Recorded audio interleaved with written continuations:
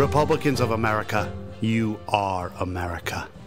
Our grand old party proudly waves from coast to coast and occasionally in Guam.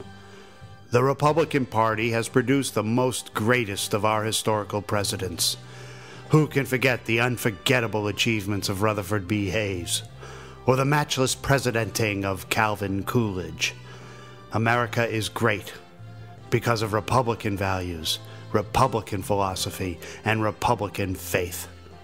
Today, Republicans are all races, religions, and genders. Republicans are all unique individuals.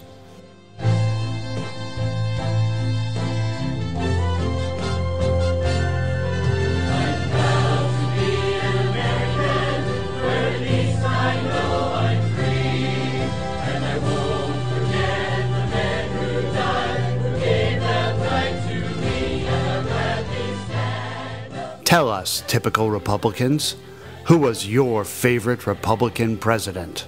My favorite Republican president is Richard Nixon. Sure, the son of a bitch is corrupt, but not in a bad way.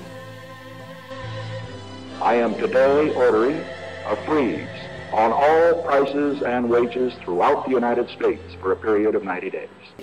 Dwight D. Eisenhower was the greatest Republican president.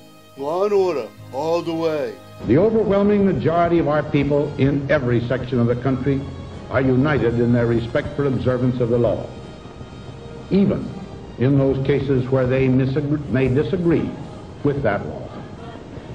They deplore the call of extremists to violence. I like presidents that bomb lots of countries and stuff. That's why Ronald Reagan is so groovy. I believe in the idea of amnesty for those who have put down roots and who have lived here, even though some time back they may have entered illegally. This year, we elect a new president. Typical Republicans, who will you cast your vote for? I don't know. Not sure. Don't despair, typical Republicans. In the presidential election of 2016, the Republican choice is clear. Only one candidate shares our Republican faith, believes in our Republican philosophy, and lives life by our Republican values. That candidate is Hillary Clinton. Hillary Clinton, a true Republican. President Hillary Clinton will maintain the status quo, like a Republican would. Hillary Clinton, the only true Republican choice. That I welcome this kind of examination because people have got to know whether or not their president's a crook. Well, I'm not a crook. I've earned everything I've got. Paid for by the Committee Against Small-Handed Orange Men.